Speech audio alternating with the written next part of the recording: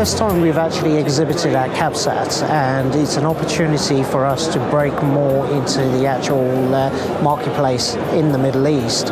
And what we've done to address this market is to actually partner up with somebody who's been working in the region for a number of years.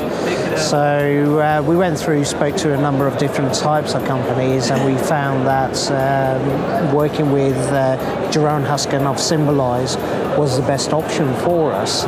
So we've been working with him for the last 12 months or so, just slightly over.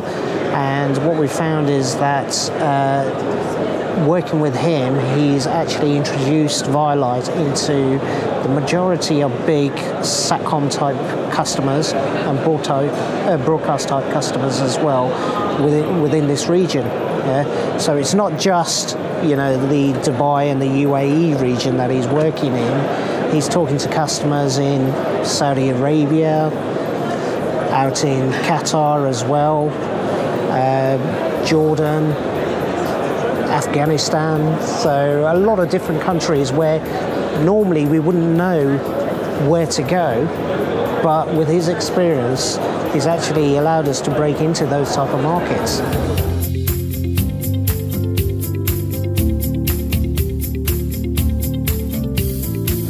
I think the challenges are that it's a very cost competitive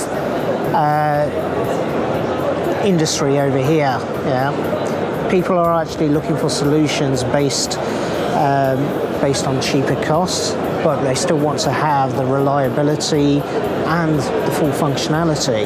Yeah.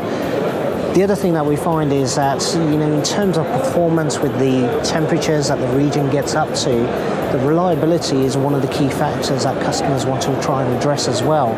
And one of the things that we do with the ViaLite system is we've gone through, designed the product to give the best spurious-free dynamic range as possible, and also to give 99.999% reliability, you know, for our fibre optic links in the region. In terms of opportunities, we find that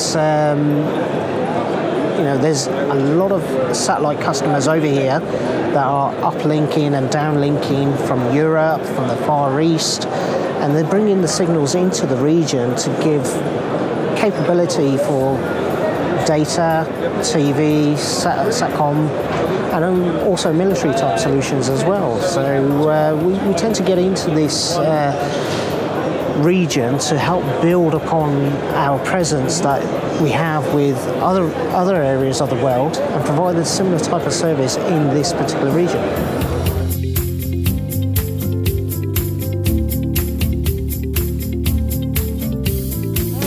What we tend to do is to meet challenges and opportunities over here. We're working with Jerome, yeah.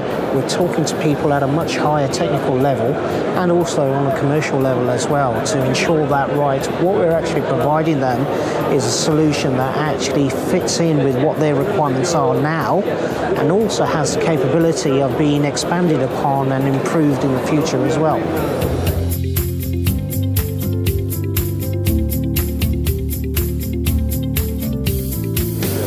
Hot topic at the moment for us with customers that have actually approached us this morning is diversity type applications.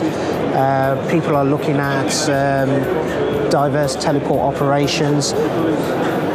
Number one for Ka band diversity, which is usually associated with rain fade type applications, but it's not something that's particularly talked about in this region because of the climate over here. But the other thing that they've mentioned is that it's not just Ka band diverse sites that they want. They want to have a site that's basically designed for disaster recovery type solutions as well. So if something does go down in their main teleport, they're actually able to switch over seamlessly, really quickly, and provide that service that they need to promise with their customers as well.